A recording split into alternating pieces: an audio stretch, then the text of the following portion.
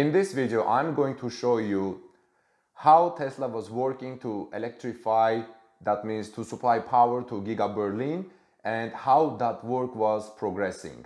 We have some amazing images from our friends in Berlin, sharing it with our subscribers. I will share their Twitter names in the description of this video. Hello everyone, this is Erkner from torquenews.com.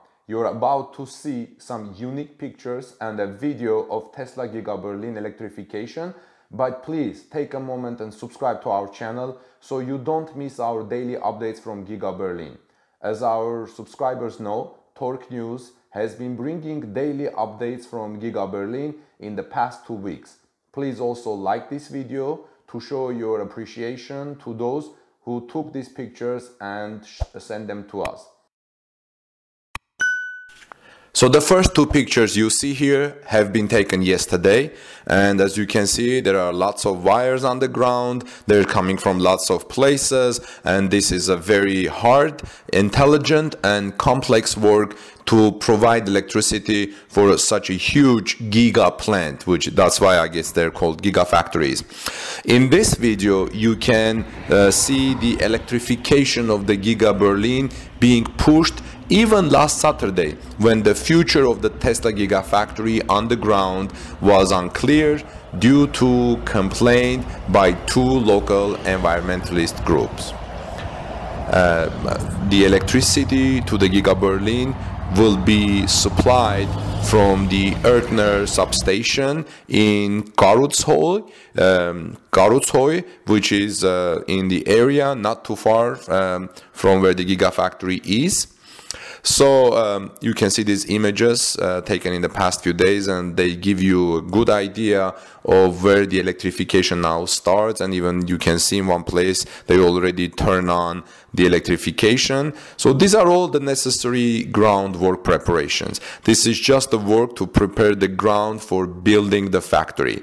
The building permit to build the Giga Berlin has not been granted yet. This is very important to know. The building permit to build the Berlin Gigafactory has not been granted to Tesla yet. I have discussed that hearing date and the subsequent process in one of my previous updates this week, titled Groundbreaking of the Giga Berlin. So if you look our channel's main page and you look for a video called Groundbreaking, you will see everything detailed in that video and also discussed by a local mayor who discusses the date. We should see all of these completed, and the hearing and everything, and the groundbreaking ceremony of the Giga Berlin taking place sometimes between March 20 and March 30th of this year. That means in between and basically in the next 10 days. This is what the mayor of the local municipality said in that reference. The local municipality's name is Grunheide, which is near Berlin, and which is going to be the home city of the Tesla Gigafactory 4. Well, thanks for watching all these our updates. I appreciate all your comments that you're leaving and all the support that you're giving to me and to all the people who are sending these images and videos. Please subscribe to our channel and ring the bell so you may receive notifications every time we upload new video or images or report from the Berlin Gigafactory 4. Have a blessed day, and we'll see you in the next video report.